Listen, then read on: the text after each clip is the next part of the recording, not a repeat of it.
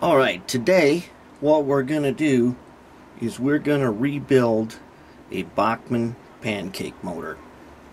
And what I got right here for you is this is the Pancake motor out of an old U36B, and it's not running so good, plus it's really old, and what we're going to do is we're going to rebuild it. Now a lot of people want to know, why would you want to rebuild this? Why wouldn't you just junk it? Well, one of the reasons why you would want to rebuild this is, if you can see the mechanism here, it's extremely basic. Not only that, it's a plastic housing. This motor is completely isolated from the frame. The frame is plastic itself, and it uses a little PC board here on the top to do some of the electrical. This type of motor is excellent to practice your skills on. You can tune them up and get them running pretty good. They're extremely durable, contrary to what you may have been told. They come around nicely. But more importantly, if you're going to practice doing DCC, this is the easiest thing out there to do. They cost next to nothing. They're very common, and they're really easy to do. But the first thing we need to do is we need to go ahead and rebuild this motor here. It's not running so good, so let's put it on the track here. And I got it on the test bench, and let me show you what we got going on here. Yeah, as you can see, it's at about 70% power, not really moving.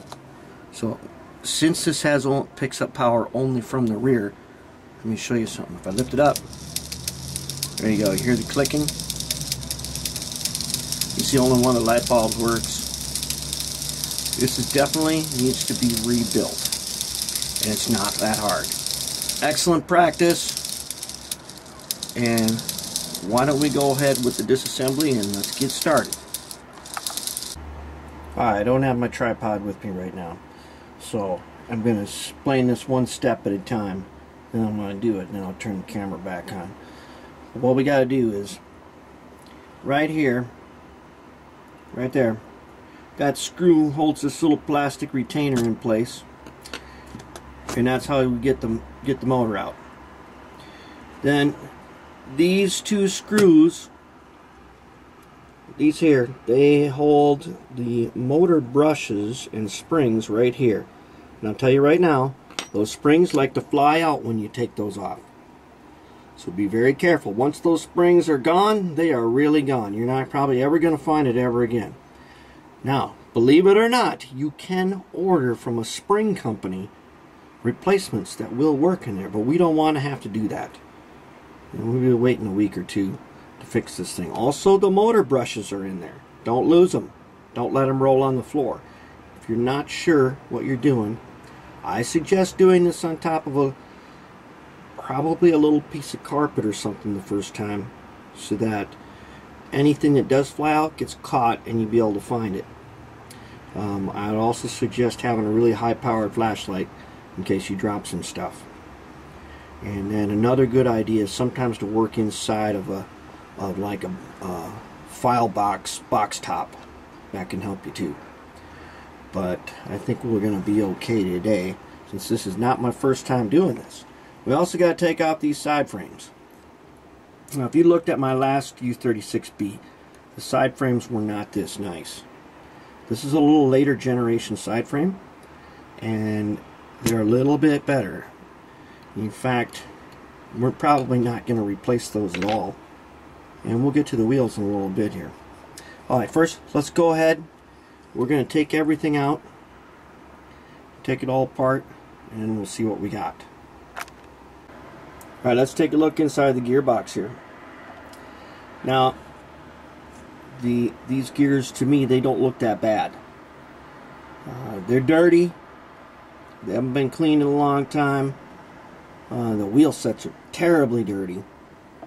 And this one doesn't appear to use track. That's either dirt or a traction tire. If it's a traction tire, we'll replace it. If it's dirt, we'll just clean it off. But there should be a traction tire on the front of this locomotive. I personally like traction tires on these They're easy to replace, brand new ones, and they give the locomotive a lot more power. But we got to get them gears out of there and get them cleaned up, because we don't want all that dirt and oil in there. Some people load these things up with oil, and that oil gets everywhere. Alright, so I got the little retainer off. As you can see here, some of the gears out, wheel sets out, and the motor's ready to come out. But before I do that, I'm going to take this Sharpie here. I don't have any reason to believe this is wired backwards. But I'm going to, since both wires are red, I'm just going to go ahead and I'm going to mark the front one with a little blue line here. I'm not planning on replacing wires on this if I don't have to. Really not necessary. I'm going to mark it, then I'm going to take it apart. And I don't know if you're going to be able to see me do this. My hands are probably going to get in the way. But this is the part I was telling you about where springs like to go. So I'm just going to go ahead. I'm going to hold my finger right here. Take my little screwdriver. Take out screw number 1. Okay, I'm holding my finger on there so that the spring doesn't fly away. Then, let's just go for ease so you can see. I'll just take my tweezers and pull that screw out. Pull that one off. There's my front one with my blue mark on it. Alright, here comes the tricky part. Alright, now. Oh yeah. Oh boy. It must have gotten a little hot. It's got some decay there. That's a good indication that this motor has seized up a few times. So let's just peel this guy out. Well, let's use a little screwdriver here. See if we can't peel this guy back. Get him off without wrecking everything. There we go. Okay, it's loose. Now very carefully, I'm going to lift this guy up, and there's going to be a spring right under here. There it is. I don't know if you can see that too good. See that little spring right there? That's the guy we do not want to lose. Underneath him is the brush. So we're going to take him out very carefully. I'm going to set him over here on the workbench. That's one. Now there's a brush in here. I'll get to him in a minute. Let's take this other guy out. Put my finger on there again. Alright. Let's carefully take this screw out. Put the other one with it. We're going to keep these motor parts together. Sometimes I like to keep them in a little box. Those magnetic trays, these things are not magnetic, so that doesn't work so good. And those hard plastic trays, these things like to bounce. Okay, we're ready. I got my finger there. Take the little cover off. Alright, there's the second one. Let's get him. Not squeeze too hard or we'll lose him. That's 2 springs out. Alright, we're good. We didn't lose them. Now we'll just turn it over. I think I'm going to go ahead and take this off. On the back side here, there's a little, since I'm already got it open, got the retaining clip off, I just push that in. And carefully, this thing, if it snaps, I could lose my 2 brushes that are in there. They're still in there. Okay, so now there's 2 brushes in here. Brushes are little pieces of carbon, look like little oil drums. You can just tap them out if they will come out. There's one.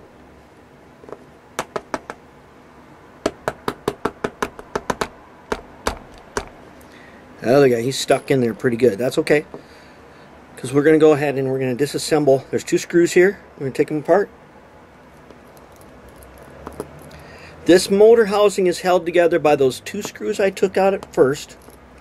There's a little screw that goes in here for the retainer, and then these 2 guys down here. Now I gotta be very careful that I do not lose that brush in there. Like I've said to you guys before, somebody once said, get some good tweezers and learn how to use them. Well, I'm practicing, and I will say they do make things a little bit easier. Now, if we can get this apart without getting crazy, we're going to get that brush out of there. This thing is really dirty. Let's take the pliers in there, or the screwdriver in there, and we don't really want to lose these gears.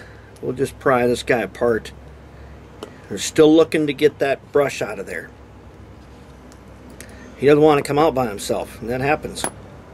But he's going to come out now. Alright, so we got a gear. Put the gear in our gear pile. Listen, if you can't remember how these gears go back together, just take a picture of it first.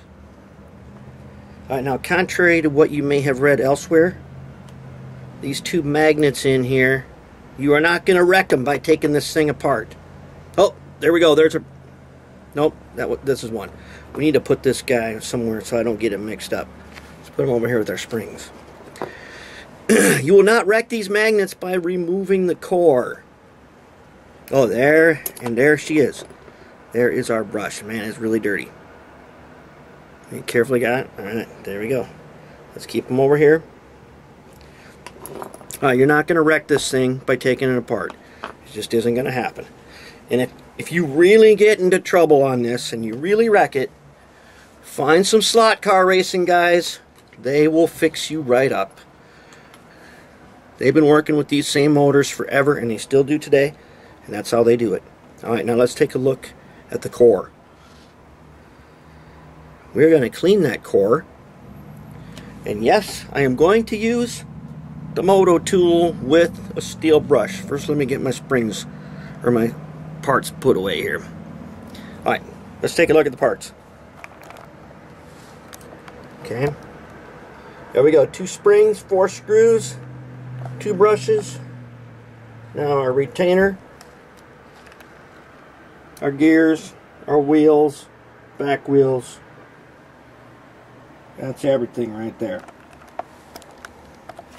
That's how simple this thing is. This is a very good way for you to learn what you're doing. These are hard to screw up, and as long as you don't lose any parts, they're pretty forgiving.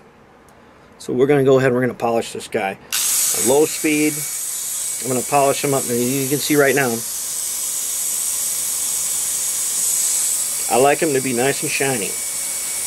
And they polish easy. By the way, I'm using the wire brush, the soft wire brush. Don't use that one with the copper shaft. That thing will rip this thing apart in 2 seconds. It'll rip it apart before you even know what happened. Let's go ahead and we're going to clean this guy up. I mean, this carbon black that you get on here, it's going to be on here anyways. But when we put this back together, it's going to be at least as good as it was when it was brand new and never been used. See that tiny little yellow ring on there? That's a thrust washer. Well, there's one on each side. Try not to lose those if you can. If you do lose them, it's not the end of the world. But they're there for a reason. They reduce friction.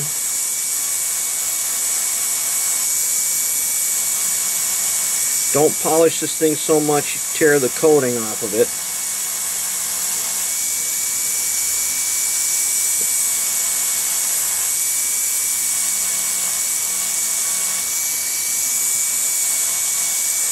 Alright, that's all we really need to do. You can see that there? It's nice and shiny. Let's take a look at this gear on the other side.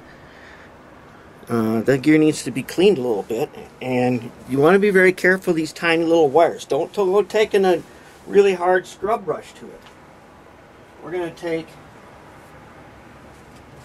take a soft toothbrush. I'm going to take a little bit of some purple power here. I'm just going to squirt that on there a little bit on the toothbrush. And I just want to clean this gear a little bit.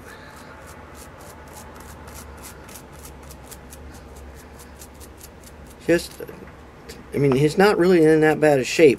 And I don't want to wreck nothing either. Now this purple power is going to evaporate by itself. Otherwise, that's good enough. Now we'll just take, as long as I got it out here, we'll take the airbrush and we'll just do a little compressed air. But we're not going to blow out our springs over there, right? We don't want to blow them off the table. Alright, that's good enough. That guy will be ready for us in a little bit here. Now, let's take a look at our motor housing. Okay, this is the side with the magnets in it. And what we need to do is we're going to clean this. And there are these 2 little metal collars in here. So we want to be somewhat careful not to lose those. This is the other side, and it has a little metal bushing in here. We want to clean all this old crusty grease out of here. And what I'm going to do is I'm going to go take these under the sink with some dish soap and a very soft toothbrush. That's how I'm going to clean them. And while I'm at it, I'm going to go ahead and I'm going to clean the wheel sets. All 4 of them. And I'm going to clean all the gears with dish soap, Dawn dish detergent. And I'm going to get rid of all that grease, and they're going to be nice and clean when I come back.